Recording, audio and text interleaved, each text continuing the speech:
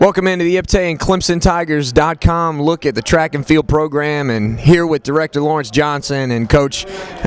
Track and field program in very good shape right now. As behind me, a celebrations going on to commemorate the women's track and field program for their indoor ACC championship, second straight championship for you in the indoor, Coach, and that's got to feel pretty good.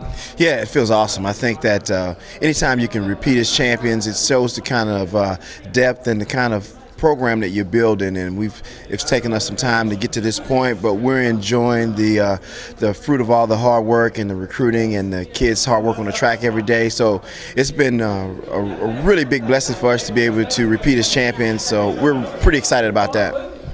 Team championship obviously built on a lot of individual championships, a lot of strong individual performances. Talk about some of the keys for you when you were able to bring that crown home.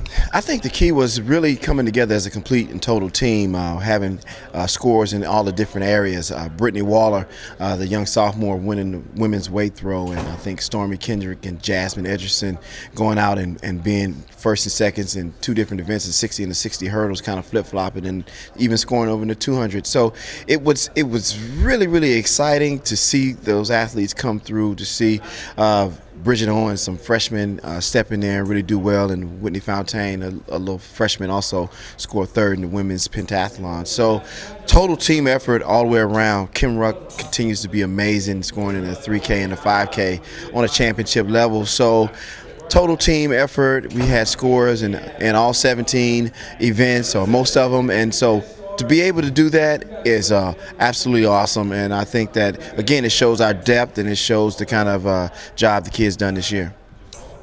Women's track program moves up to number 9 in the national rankings, and so this really can be used as a springboard for the remainder of the season as you continue to try to bring trophies into the trophy case here at Clemson. No doubt about it. I think it's exciting that you get voted on by your peers in your national rankings, and so it's exciting for us to be ranked as high as number 9, and we're looking to improve on that ranking as we go into the national championship here in a couple weeks down in College Station. But truly exciting. I think that the kids they think it's fun to be ranked 9, and it's a game to them to be ranked higher and higher every week. So they enjoy that, and I think they work hard so that when people see that Tiger Paw, they understand that it's Clemson, and we're coming to have a great meet every week.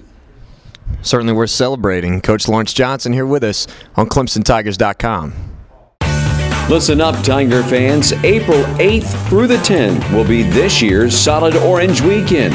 There are multiple events lined up for several of our Tiger teams, including baseball, men's soccer, men's tennis, and volleyball.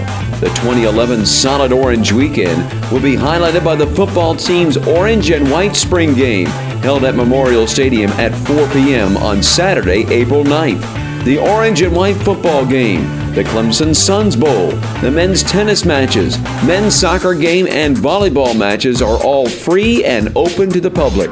To purchase tickets for the Clemson vs. Maryland baseball series, or for more information on the Solid Orange Weekend, visit ClemsonTigers.com or call 1-800-CLEMSON. That's 1-800-CLEMSON. Clemson fans, come out and support all your Tiger teams, and don't forget to wear your orange.